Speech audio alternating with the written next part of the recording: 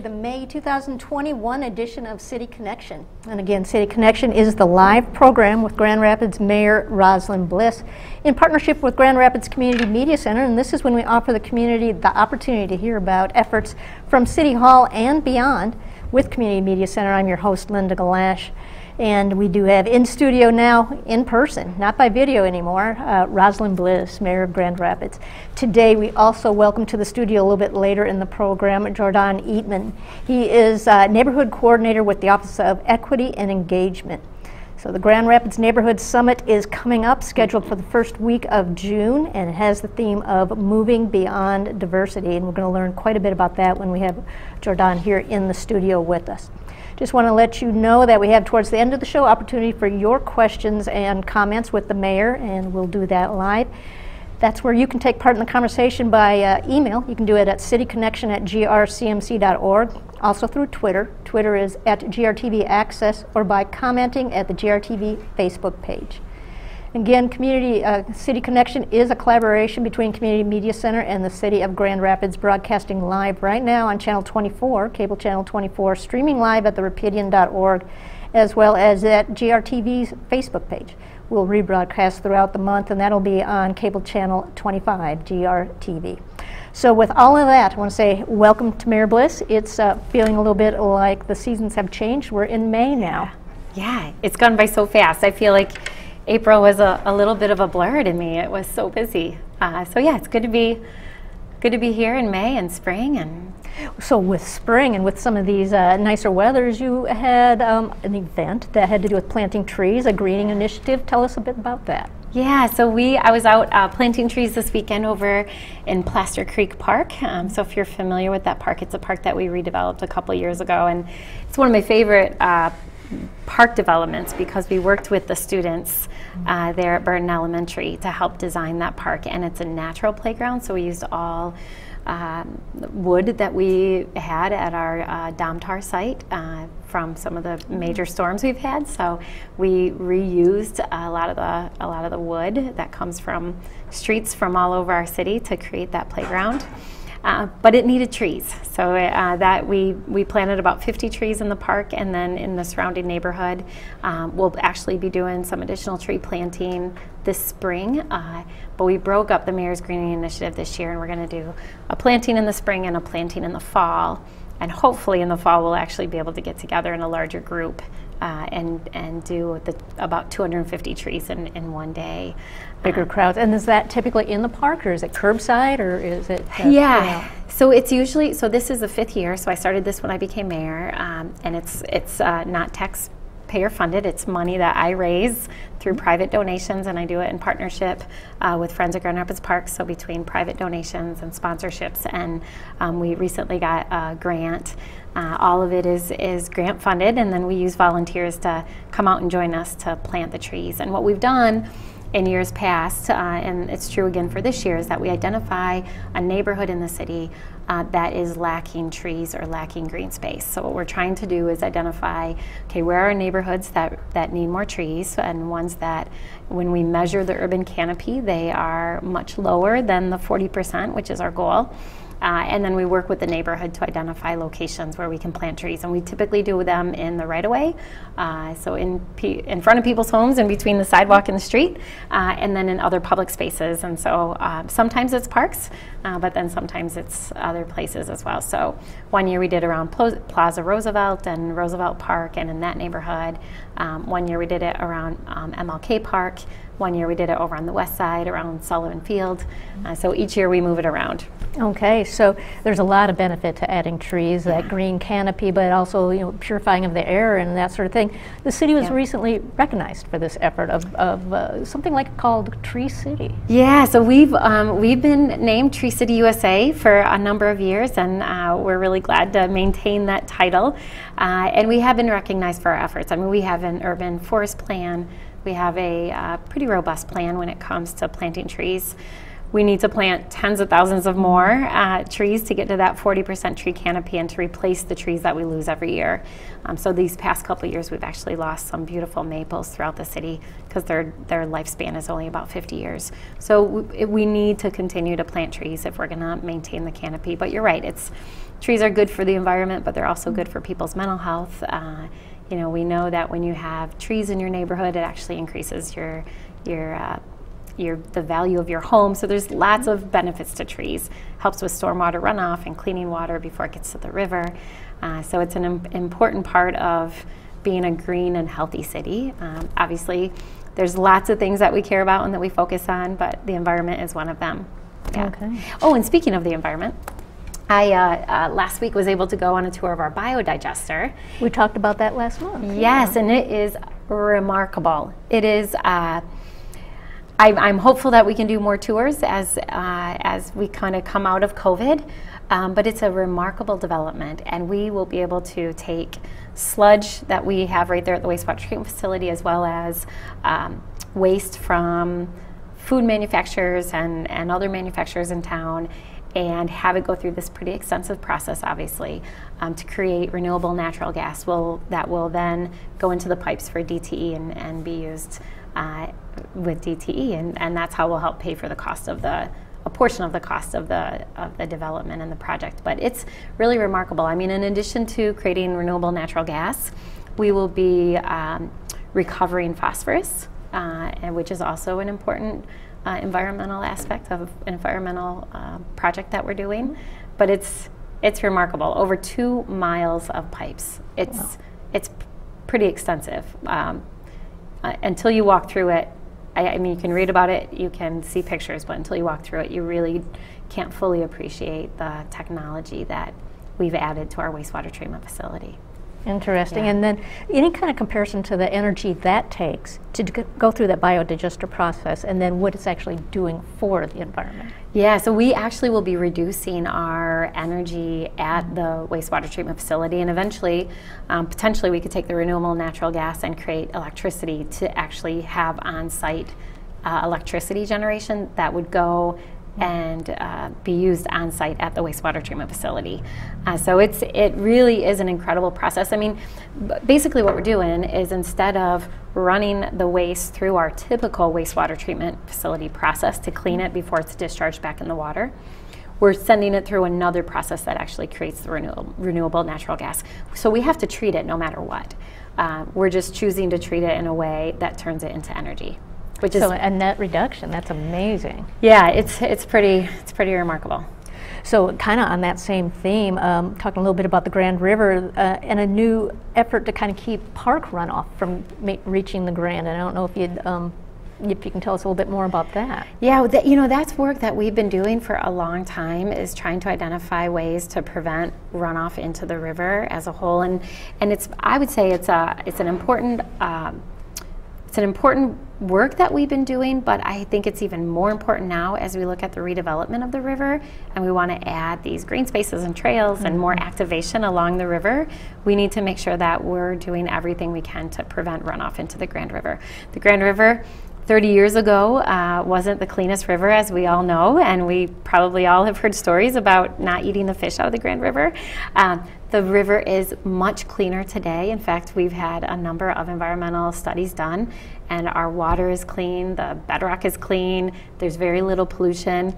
And that's because we have been so intentional about making sure that we're reducing runoff and reducing waste going into the river. So many people don't realize this because it started long before my time, but finished while I was mayor. But 2 mayors before me, Mayor Logie, worked with the community, and we started to separate our sewer system. So in our city, we're one of the few cities in Michigan that has a fully separated system, and we spent over $300 million to do that, and that reduced our discharge into the Grand River, which I believe was one of the primary reasons why we have a much cleaner river today than we did 30 years ago. Absolutely amazing. And now we're in this process for the river restoration. Yeah. And most recently, a little bit of news on that project is that the number of minority and women-owned businesses that have been able to maybe become contractors for the project. Yeah, yeah. This has been an important effort, not just on the river restoration projects, but at the city.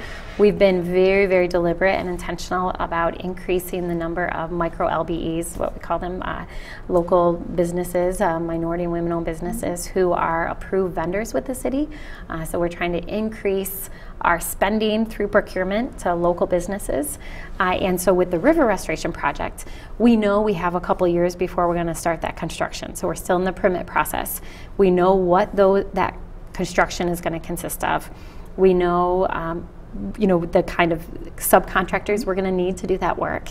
So we have an incredible person at the city, Sierra Atkins, who's been working really hard to do intentional work to identify who in our community can potentially bid on those projects. I mean, it's a $45 million project, and we want those dollars to stay in our community and to support our locally owned businesses, especially minority and women-owned businesses. So we have done a lot of work. Even at the city, if you look at our approved MLBE list, it has doubled in the last year. So we're really proud of that work. We have more work to do. It's something that we'll continue to do. But we really want to make sure that we're spending any dollar that we can supporting local businesses. Okay. Yeah, it's exciting. Slightly, I'm a little bit familiar with Sierra and some of her work, so that's great to hear. Another thing, shifting gears just a little bit, but I saw that there's opportunity for summer youth employment program. Application period is going a little bit longer for that opportunity. Yes, so this is part of our Grow 1000 program that we started last year. And our hope is to have 650 young people between 16 and 24 matched to meaningful work opportunities, part-time jobs this summer in companies across our city. And I'm so grateful for all the companies that have stepped up. And what we found is that we have more slots available than we have applicants right now. So we extended the application process. And how that program works is anyone who applies, they actually go through a training process at the city, similar to our LEAD program. So we go through kind of nuts and bolts of working and soft skills, and we bring in speakers and prepare young people for these jobs. And then we find out what they're interested in, and then we'll match them up with those openings at different companies throughout the city. So we have some great companies. Spectrum has agreed to hire 100 young people. Wow. ADAC has agreed, Meyer. So we have some incredible opportunities. At the city, we hire young people through the Grow 1000 program in many of our departments, including parks. And so it's a great opportunity. And again, we want to provide good paying jobs, summer employment, but also start to connect young people with potential opportunities for jobs in the future. What kind of feedback have you gotten from past participants and just the career boost that's given them? Yeah, we did a report after last summer, and the feedback was incredibly positive. One thing we do want to improve, and we always are looking at ways to improve, is how do we make sure that those young people have the support that they need. Some of them are walking into law firms or CPA firms, and they're not familiar with the setting, and they don't, it's just a totally new experience for them, and they may not know somebody in that setting that they're comfortable asking questions to. So we want to make sure that they have support and they have somebody that they can reach out to if they have any questions or if they need help with anything. So that area we're still working to improve, knowing that some young people are going to need just a little, just somebody to call if they have issues. I mean, I remember my first job, it was at Taco Bell, and even I had questions at Taco Bell, and having somebody that that you can ask questions to, I think, is an important way to support young people. Sonic drive-in for me. See, not on roller skates. Experience. Yes, absolutely.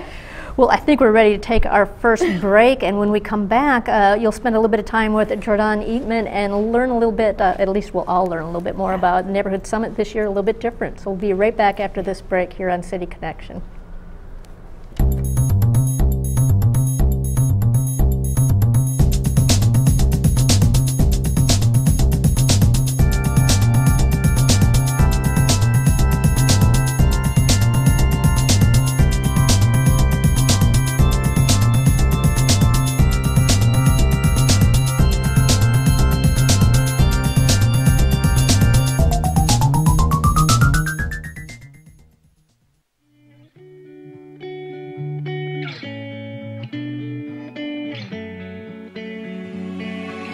For over 30 years after humble beginnings as a public access TV station, the Community Media Center has grown to be an active, multi-platform media and technology assistance organization, encouraging and enabling our community to push their creative boundaries.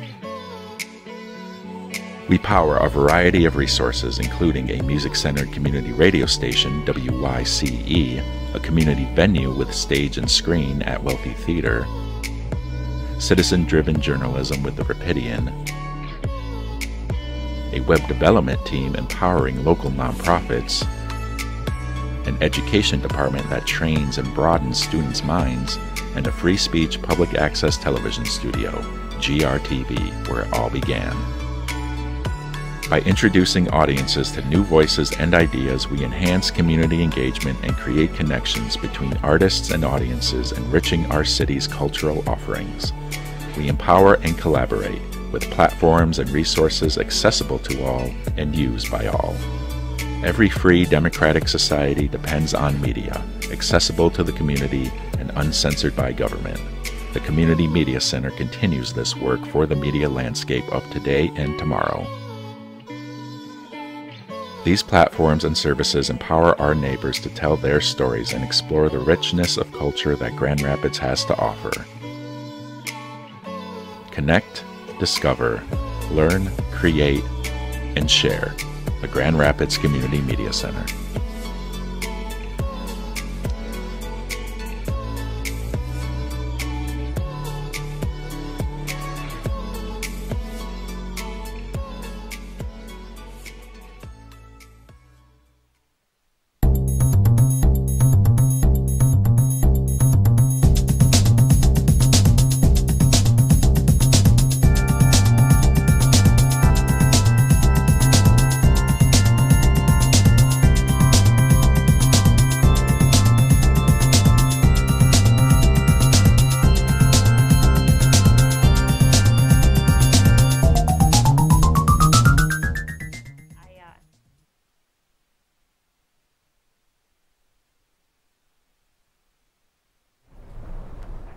All right. Glad to have with us today Jordoun, who's been with the city. How long have you been with us now? Since 2016. Oh, wow. I know, yeah. I know. And you've had a number of different roles and responsibilities, yes. But your primary one now is the work to help organize and facilitate our annual neighborhood summit. Yes. And then also you do some work in supporting the neighborhood match fund. Correct. So you can talk more about your work. Why don't we start there? So okay. For folks who don't know you, why don't you talk a little bit about your history? You have a long, rich history here in Grand Rapids. Yes, I would love to do that. Well, it really started with when I was actually a member of the Mayor's Youth Council. That was big for me, and that was something I was voluntold to do with my parents, and I'm really excited that they actually pushed me to do that. I would say it had really made a huge impact in my life for that. From there, of course, went to college, came back. It was really excited to work for the city. Came in as a housing analyst, so I did a lot of research back in 2016 around our housing market, especially when we were at the more height of the housing crisis there, and supporting the then city manager Sundstrom. From there, I also gravitated towards doing more of support for the neighborhood associations as a whole. And so I meet with them and do capacity building with residents, and also helping to establish new neighborhood associations or defunct resident leaderships. And then I also do in LA, which is called Neighborhood Leadership Academy. We do that to give training to resident leaders. And then I also do Neighborhood Summit, which, so I have many hats, as you have mentioned. And you're active with NFBPA. Oh, yes, yes. So the city, especially with our the aggressiveness and the positive aggressiveness for our city manager, saw the importance of employee resource groups. And one of those that he was affiliated and still is affiliated with was the National Forum for Black Public Administrators. And so we chartered in 2019 a chapter here, the West Michigan chapter, which is exciting because we also was picked, the City of Grand Rapids, to host their annual conference, which is called Forum, of March of 2022. So we're really excited to do that. The mayor is co-sponsoring that, and she is co-hosting that, so we are excited that that she is doing that, but we're really excited to be able to bring that opportunity to the city of Grand Rapids for sure.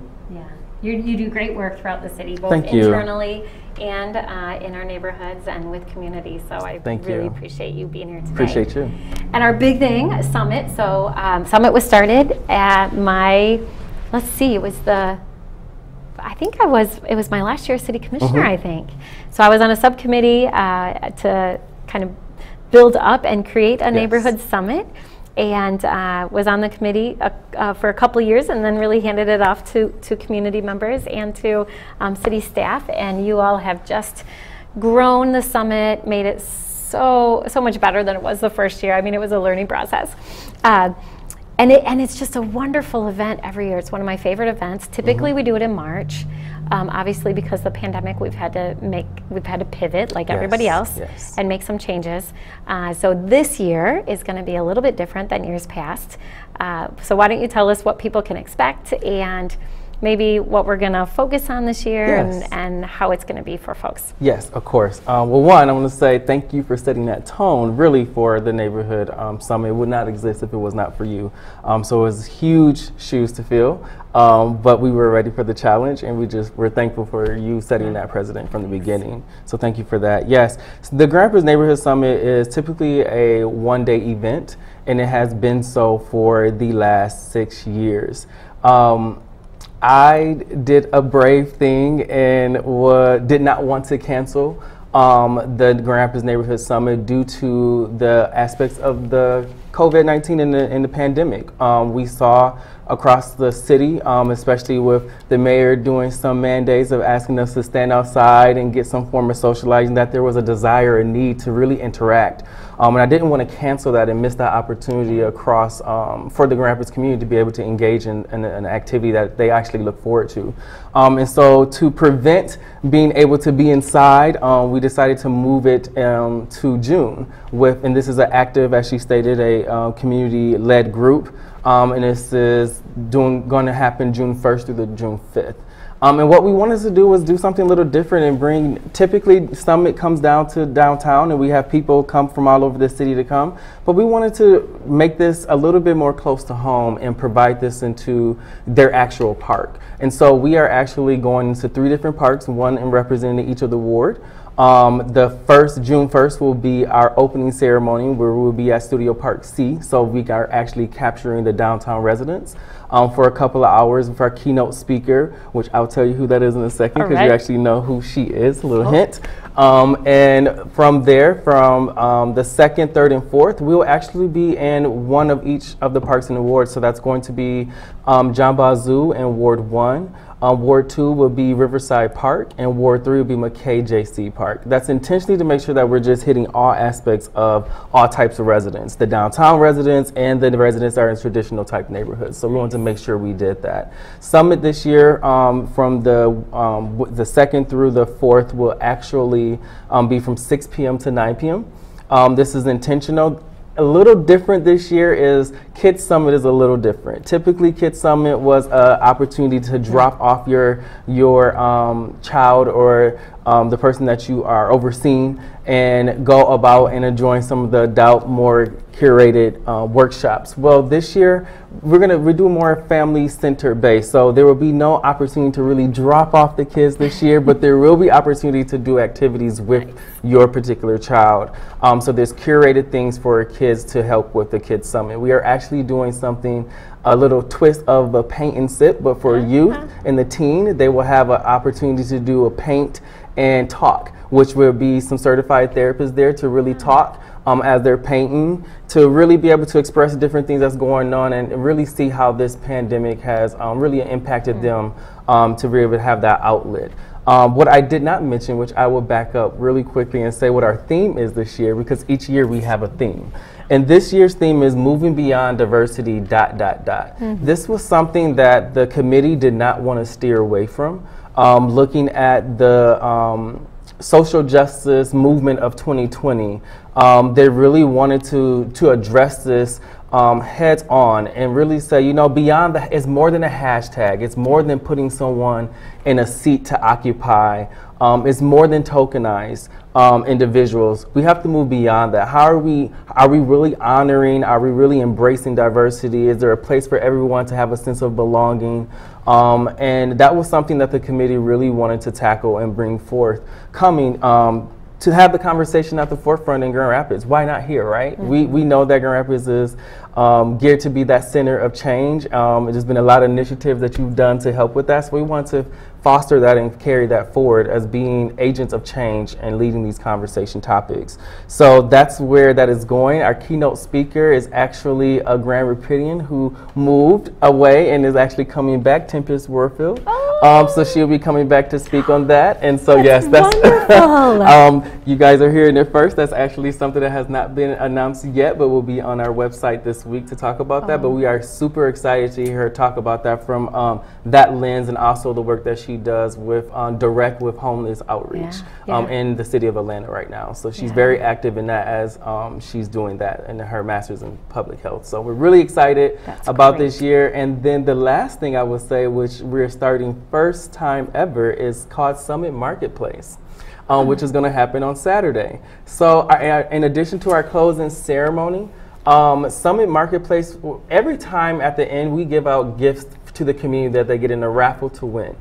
A lot of times people don't win, and then they are wondering, where can I pick this up, or I would like to get that. Well, we knew that the COVID impacted quite a different businesses, particularly the minority businesses, and so we really wanted to create a space that they can showcase for free. I know charge to them to be able to set up shop for a few hours downtown and to drive traffic towards the great work and the great entrepreneurs that we have in this city. The city is birthing quite a bit of talent, and to really be able to showcase that, we plan on doing that each year moving forward. So this will be the first time that this is happening, but we wanted to make sure that it was some form of a marketplace to really highlight the entrepreneurs that we have in the community here. Oh, that's great. Where's that going to be? That is actually going to be at Studio Park C as well. So the opening and closing are downtown, and we are actually closing off of the street in front. Oh, nice. So Oaks, to really open that up with food trucks at all of the parks as well, to really make this a really community-wide event. Oh, nice. And Pack Elephant will be open, I Correct. assume? Okay. Yes. Pack Elephant will be opening also. We're super excited about this year. Oh, that's great. Well, we only have a couple more minutes left to this segment, and then we'll get to questions after a break. I'm so happy to hear about the topic. I think that's so critical. That we continue that important conversation. And then also, I think it's very much aligned with some of the conversations and what we heard from the recent Kids Speak. Yes. You know, the impact that COVID has had, and a number of the young people talked about discrimination and racism. And so I think it's wonderful that that's a topic. And I love the marketplace idea. Yeah, we're really excited about that. That's wonderful. Anything final to add before we take a break? Yeah, we are going to, so just so everyone knows, we are still practicing guidelines that's provided by CDC. So we are asking everyone to come out to wear a mask. That will be expected. That is mandatory due to our risk management. We did have a consulting with them. So masks are going to be required. And we're asking you to come out. There's no pre-registration required. We will actually have you sign up when you get there. But yes, it's open to the entire family. And the website is up with the information. Remind me what that is. Yes, so if you go to the city website and you type in the search option Summit, it's great. You can go directly there for link, but it is the City of Grand Rapids website /Summit, and it will get you directly there. And the Summit also has a Facebook page. We do have a Facebook page that is active right now. We are highlighting members of the team that are make up the community, so we are definitely making sure that information is present and open to everyone. That's great. Wonderful. Thank you. Well, thank you for, that's a lot of information. Yes. So it's wonderful information, so thank you for that. And maybe in the next segment, we can just talk briefly about the Neighborhood Match Fund. Cool. So. Yes. All right. Thank you. All right. So with that, we'll take a little break and we'll be right back.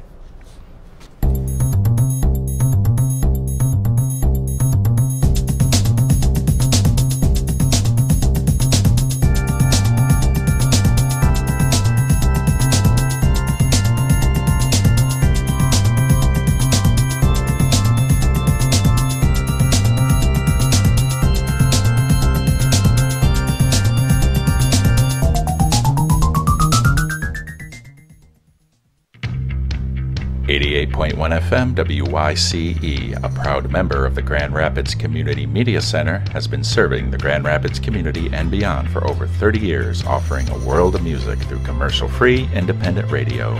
Head on over to wyce.org today, where you can stream our broadcast 24/7, check out exclusive artist interviews, or make a donation. From everyone at 88.1 FM WYCE, thank you for your support. The Wealthy Theater is Grand Rapids' local movie theater and performance center. Since 1998, it has been a host to nationally touring music groups, local theater performances, and a variety of community events. Today, the Wealthy Theater is not only a landmark community treasure with historic significance, but a pioneer in the infusion of technology and traditional theater. Underneath the elegance and classic sensibility that defines Wealthy Theater, there is a matrix of new technologies. The theater is completely digital and outfitted with cameras and microphones for concerts, theater and comedy troupes, speakers and lecturers, and so much more. Experience all that Wealthy Theater has to offer. And bring a friend. Be surprised by the Wealthy Theater.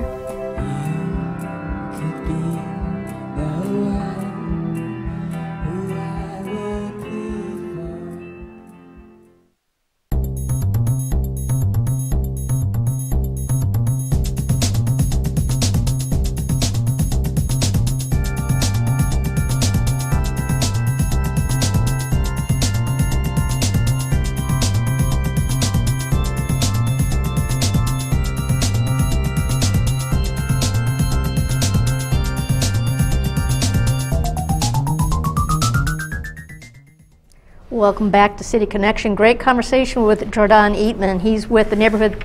He's a neighborhood connector with the Office of Equity and Engagement, learning a lot about this next neighborhood summit. I had one quick question for you. No, it's not going to be quick. But with the theme of moving beyond diversity, you said that Grand Rapids is geared to be a change agent in this, and I'm wondering about some of those conversations that are going to be in the individual days at each park and how you see that kind of playing out. Yeah, so I believe Grand Rapids is the change agent. I think we have been very much so at the forefront of taking on challenges and not steering away from the challenge, and really coming out with really embracing innovation during this time period. And so it kind of falls in alignment with what we've already been doing and setting that temperament. So I'm really appreciative of your leadership for that, to be able to create that space truly, because it's not common, to be frank, in today's society. So I would say that each of our days that are going to be actually at the park, our keynote speaker, Tempest, will be doing a panel discussion based off of her opening remarks that will be on June 1st. So it will definitely be a different conversation that will be happening that she's curating at each of the ones, but particularly for that last hour, we actually invited the neighborhood associations to be able to take part and picking some of those topics for their topic to discuss. So one of those, we're looking at the city master plan and making sure that everyone is aware of the city master plan, the new one that is in development. And then the second one was various different topics that they got to pick from. One of those in particular, looking at the cross-generational conversations of a civil unrest. So taking someone from each of the age groups to really have a table conversation to see what can be learned, what has been repeating, how do you manage through the stress of that? Because there's wisdom in all ages, so to have that exchange is great. Another conversation that will be happening is talking about fatigue, and particularly black and brown fatigue. What happens around that? How does your body internalize things? Is it trauma induced? All themed around our core values around Summit, which is resident voice and racial equity. Those are the core values of the Grand Rapids Neighborhood Summit. And so those, we wanted to make sure that the options that were to be selected fit in alignment to around this year's theme about moving beyond diversity. Such critical and intense conversations. It Yes. sounds fascinating. I know you probably want people to speak freely and not be under the camera, but are any of these conversations going to be maybe recorded for people that can't make it to the parks, or maybe there's a capacity limit or something like that?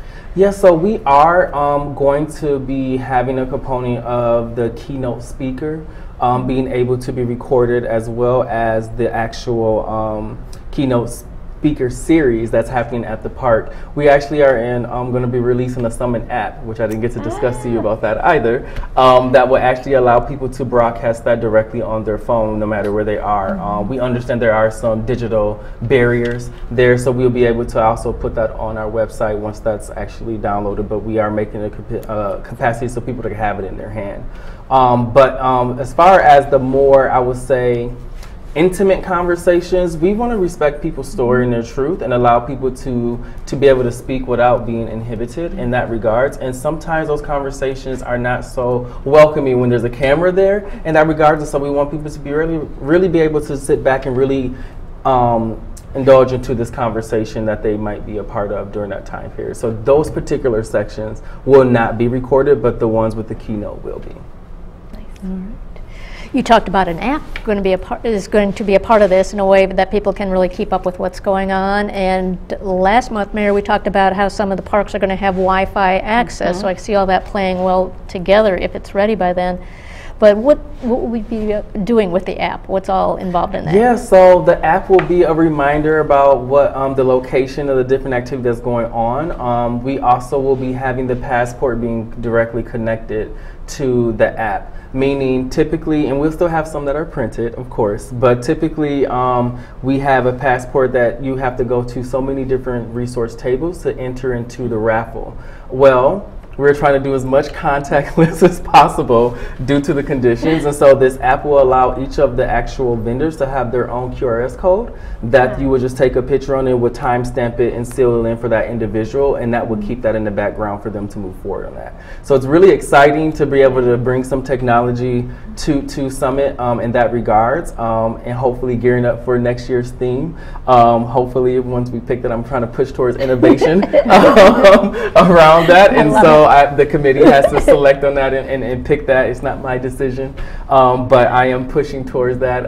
But yeah, this is all in alignment to what we're doing and the initiatives as far as getting that Wi-Fi at the parks. And these park locations will have Wi-Fi access. Yeah. Wonderful. Yeah.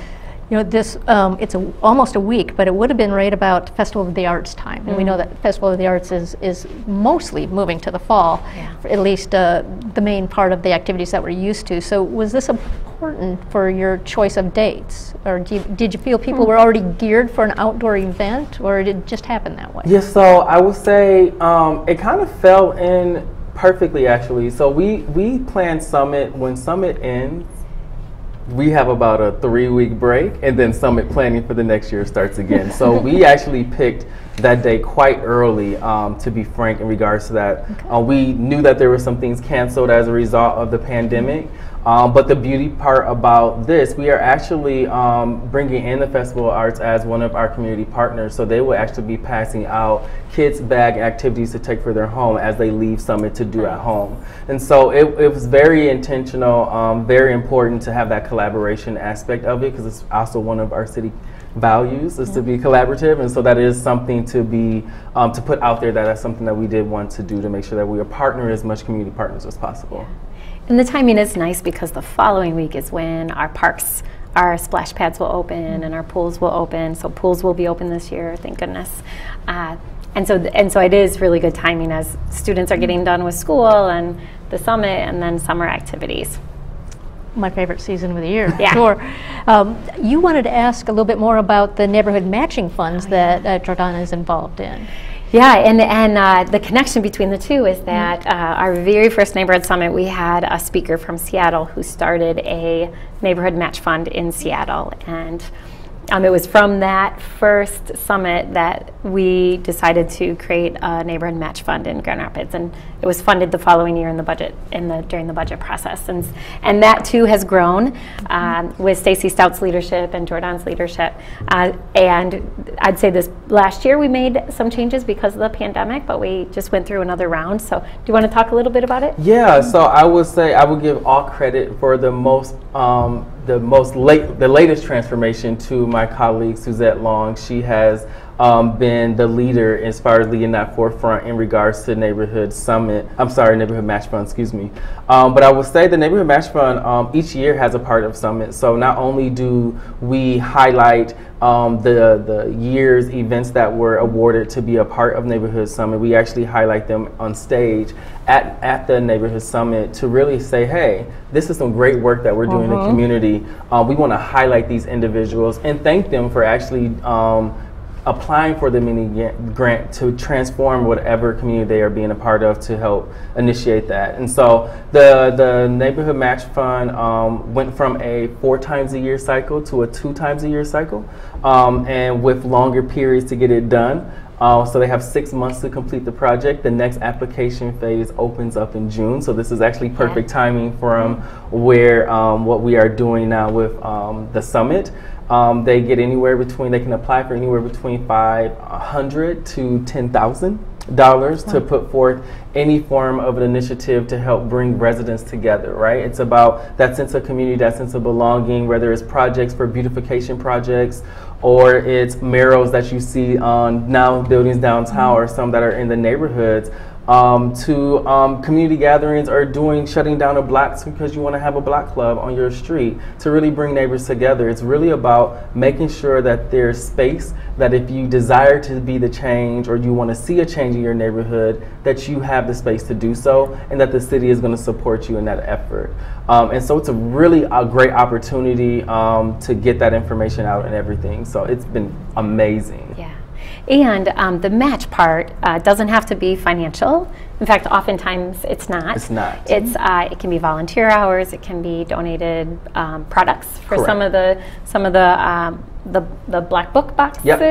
That a lot of that was donated, wood and painting, and so it's a great way to bring people together, and then you can use the time that people give or the talent that they give to match with the dollars that the city gives. So every volunteer hour is worth $20 an hour, and so even if it's, hey, all of us will be $30 or to where I would say $60 for us to be able to do that. But also, as she stated, if you got a donation of $500, that goes towards whatever you actually got awarded. So whatever your amount was awarded, whether it's $500 or $1,000, if it's $500, you have to also match that $500, which can be done through volunteer time or donations. So it's a great opportunity for people not to feel like, I have too much pressure and I got to be locked in if I don't raise this money. In fact, we try to tell you, don't give it back. We want you to spend it. Literally, we ask you, like, we've had that often where like try to give it back. We're like, no. How about, have you thought about expanding your program or your project? We want to make sure that people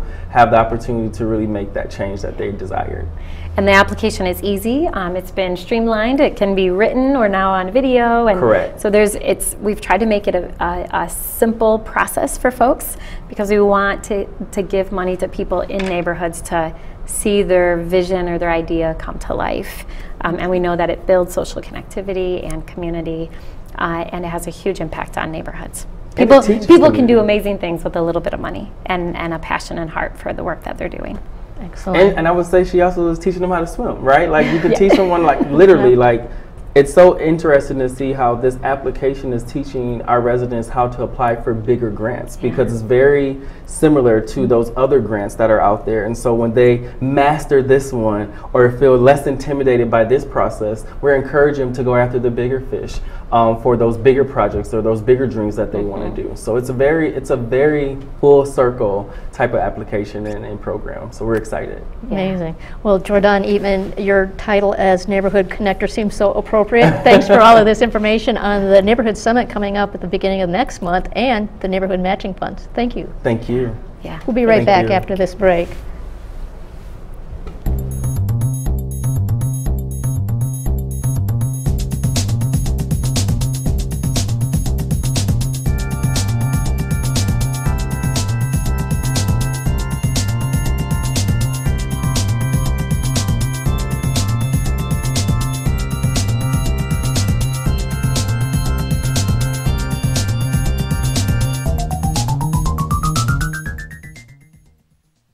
The Rapidian for the community provides an alternative. to be the eyes of somebody who's not there. It's more honest, more authentic, and more true. And you do have the freedom to talk about things because they're things that need to be talked about, not because they'll get readers or viewers or clicks. Sometimes it feels intimidating to write a news story or to write a story about a community issue. What I love about The Rapidian is that they make it really simple and easy. So it's not like you have to meet this deadline by this time. I'll be eating a sandwich in one hand and then I'm like typing in the other. I love the freedom to be able to write from wherever.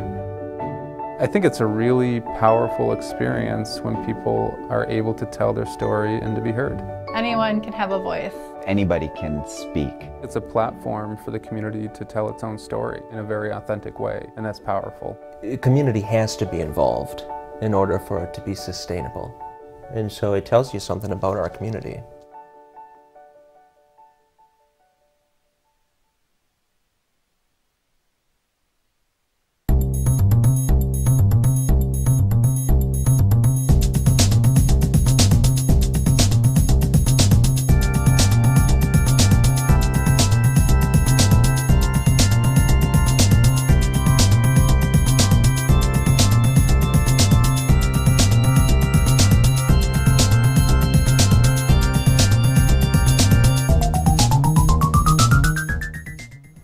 Welcome back to City Connection, and again our thanks to Jordoun Eatman, and great conversation there. As the three of us were at the table off air, we talked a little bit about how we're three of us that are fully vaccinated, and you wanted to comment a little bit about that importance. Yeah, so I thank you. That's a great topic to start on in this last section. It's really important that people, if they have questions about the vaccine, that they reach out to their doctor, to a medical professional, and have their questions or concerns answered. We know that we need more people to get vaccinated to get to that herd immunity. And now with the recent announcement from the governor that our openings are directly connected to vaccination rates, if we're gonna support our local businesses and our venues, and the businesses, especially the locally owned businesses that have been struggling this past year, we really need to step up and get to that herd immunity. So as I said, I was vaccinated at the vaccine clinic, which, by the way, the DeVos Convention Center vaccine clinic, the large clinic, is actually winding down. So the last day that they'll be giving vaccines is May 21st. And then they'll go out and do smaller clinics throughout neighborhoods, throughout the entire county. So they're partnering with a whole host of community partners to get out and get into community and try to reach people who maybe aren't comfortable coming downtown or haven't been able to go to another site. But I was saying that, you know, after my vaccine, you know, I did feel a huge sense of relief. Just knowing that I had it, and I don't know about you, I didn't have any serious side effects. Nothing. I had a little sore arm, and besides that, I was just fine. I know that's not the case for everyone, but I've talked to some people who've had side effects, and they've said the side effects from the vaccine were far less than the symptoms that people they knew and loved had when they actually had COVID. So yeah, very important as we move towards those higher percents of the population that are vaccinated. Yeah. All right, well, let's do a total shifting of gears. All right. You and City Manager Mark Washington are holding a virtual town hall meeting later this week. I think it's Thursday. And it's on the topic of the budget, which probably was a bit challenging this year. So I wanted to give you an opportunity to tell us a little bit about that. Yeah, thank you. So we are hosting a budget town hall. We've done this in the past, actually twice in the past. So we're still learning as we go on how to have these virtual town halls. But we will be having a budget town hall on Thursday at 6 o'clock. It will be on our Facebook page and YouTube, and you can join us there. So last Tuesday, the city manager presented the budget recommendation to the city commission. So with a city manager form of government, that's the process. The city manager works on the budget with department heads and his internal team and our CFO. It's presented to the full city commission. We spend several weeks going through the budget, through budget deliberation processes, and then we have a public hearing before we cast a vote or make any changes to the budget. So the budget was presented last week. It's a little over $540 million budget. About $155 million of that is the general fund. So this is what I always try to explain to people, is that there are two primary funds. One of them We don't have a whole lot of influence on because it's enterprise funds there's clear parameters, as I should say, under state law, and those are the funds like water and sewer and parking. It's where the fees that we get actually pay for the service. So those are called enterprise funds, and some of our largest departments fall under the enterprise fund. And then the general operating fund is where you have other departments like police department, fire department, parks department, economic development, planning. So that falls under the general operating fund. So those departments and those budgets are the ones that we take a deep dive into. Because of the Federal Recovery Act funds, which we haven't received yet. In fact, the final guidelines haven't been confirmed yet. We're still waiting on Treasury. But as of right now, we are estimating that the City of Grand Rapids will receive roughly $90 million. Because of those funds, we are able to fill a pretty significant budget deficit that we currently have in the current fiscal year and that we're projecting into next year. So with this budget that the city manager presented, it's largely a continuation budget. So there aren't significant changes to the budget that we're currently reviewing based on last year. There are some things that we're going to continue with recovery dollars. So for instance, the HOT team being one of those. That was added on after the pandemic last year, and we'll continue that with ARPA funds. But overall, it's largely a continuation budget. And then there's some allocation like support for the HOT team, support for Cure Violence that is in this budget. Once we know how much money we'll get from the feds, and once we pass this budget, which is our budget for the entire city that we have to do by July 1, and it has to be a balanced budget, that's actually state law. Unlike the feds, we can't run a deficit. Then any unallocated dollars that we get from the feds, we will have a separate process, likely end of June through August, to determine how those funds will be spent. We're already starting to talk about a few things, like putting a certain amount of money into the Affordable Housing Fund, so that's a huge priority. I'd like to see 10 million. I don't think we're going to have that much.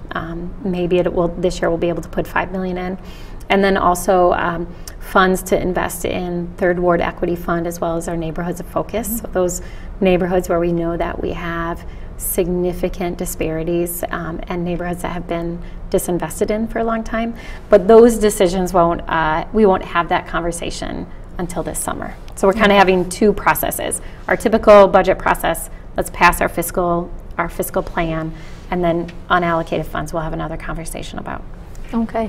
And now you had mentioned some funding for Cure Violence program, and that is a little bit of the response to well, the realization that there's a lot of summer violence more than even in the colder weather. So talk a little bit about that. Yeah, so this Cure Violence and implementing an evidence-based violence prevention program has actually been talked about for a long time. In fact, I went back several months ago when I did my State of the City, I went back and read my earlier State of the City addresses, and I had mentioned an evidence-based violence prevention program multiple times since I've been mayor. And you know, there was a number of reasons why we didn't move forward, I would say a couple of years ago, and probably a little bit of difference of opinion on what program to move forward with and what that should look like. But the commission finally coalesced around a plan, and what we decided to do is move forward with Cure Violence, so the national organization, contract directly with them, and then work with them to identify a community partner. So at our last City Commission meeting, we approved $100,000 to move forward with Cure Violence. And then we have a number of community partners who have joined us in that effort, including Spectrum Health. So Spectrum is contributing $100,000 a year for the next 3 years towards this evidence-based violence prevention program. So next steps will then be to work with Cure Violence to identify a community partner who will be the ones that actually hire the individuals who are doing the, you know, the violence disruptors. So people in community who have relationships who will work with Cure Violence. And then there will be a data component where we will actually collect data. So you're right, it comes on the tail of one of our most deadly violent years. And so to me, it's more urgent now than ever so that we don't have the same type of violence and tragedy that we saw last summer. There was an effort to find community members or community organizations to work on the issue of gun violence in particular. Is this kind of the continuation of that effort? Yeah, so we have a number of efforts still focused on reducing gun violence. We did put out last year in December, we did put out an RFP to see if we could identify a local nonprofit that would help in this work, and we went through the process and we received some proposals. We had a team that reviewed those proposals, and they determined they didn't really meet what we were hoping to accomplish, and that's when the decision was to move forward with Cure Violence, get that relationship established, have them lead the effort, and this will fall under our Office of Public Oversight and Accountability. So Mr. Brandon Davis, he's overseeing this process. And I think that there was a little debate about that in the past as well. Where would this program kind of live, as people kept asking, and some people wanted it in a neighborhood or a community organization. Some people wanted it in the police department. Some people wanted it at the health department, the county health department. But we know the health department doesn't have the capacity right now with their laser-like focus on the vaccine and the pandemic. So as we've gotten the OPA office off the ground, it made a lot of sense for it to fall under the Office of Public Oversight and Accountability. So that's where that program will live. And you mentioned the desire to have it be evidence-based. Is that data component that you said is embedded in the Cure Violence aspect? Yes. So we will be working with Cure Violence to have a data component and to be evaluating the effectiveness of the program. And my hope is that after 2 years, we'll have good data, and then we'll be able to look at, okay, can we make this a permanent program in our community? So initially, what we're moving forward with is a 3-year pilot. But my hope is that we are able to then continue it far beyond that, far after, long after I'm gone. I'm only mayor for 3 more years, and hopefully this will be one of the programs that the next mayor will be able to continue. Okay. Well, with the last minute or so, I wondered if you would wrap up with just some of the summer events that we can look forward to now that we're looking forward to some higher levels of vaccination. What's possible this summer? It's usually busy. Yes, I'm hopeful that we have a whole host of events. I think you'll start to see them kick into high gear probably more like in July, but we are starting to see, we actually have an event page on our city's website, so you can go and see what's happening. But we kicked off on Friday the first ever Grand Rapids Fitness Fest, which is 10 days of over 100 opportunities for people to go outside and work out outside. So we're calling it Get Fit Grand Rapids, knowing that a lot of people put on a few extra pounds during COVID. But also it's just a great way to connect with community. So on Friday night, I was at the Calder, and I did a class, an exercise class, and there were well over 300 people there. Oh my gosh, wow. It was broken up into 2 classes, one at 4:30 and one at 6. But it was a huge turnout, and we'll continue to, so we'll have fitness classes, not just for Fitness Fest, but throughout the summer at different public spaces. You're starting to see concert series get teed up. So we have bands at Blandford just announced that they'll start back up at their band night and concert series, and Ralston announced and Local Spins that they'll be doing Tuesday nights at Frederick Marr Gardens. So I think you'll start to see, I know Studio Park is starting to have outside concerts, and so hopefully there will be a lot of opportunity for safe outside gatherings. Looking forward to that. Well, we'll wrap up for this month. Next month, you and I will be back. It's set for June 7th, if all schedules work. And we'll close out for City Connection with Mayor Rosalynn Bliss. I'm Linda Glass here on GRTV's Livewire, Channel 24.